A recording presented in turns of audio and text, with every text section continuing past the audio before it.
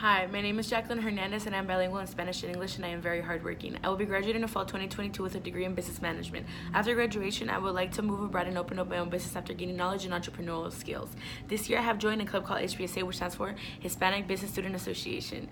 This experience has helped me expand my culture away from home and get to do something I really enjoy doing, which is volunteer work. I am looking for more information and internships and a part-time job in the fields of leadership and management, and I am curious in what information you are able to share with me.